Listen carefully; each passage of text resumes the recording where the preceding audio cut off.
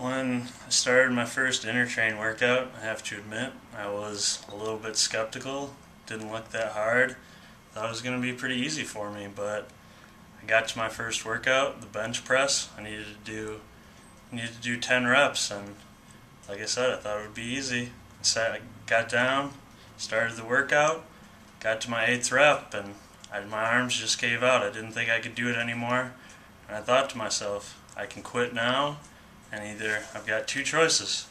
I can either lie to my trainer, or I can just tell her that I didn't do it. But that's when I realized I had a choice to make, and I knew that I needed to be accountable for my exercise.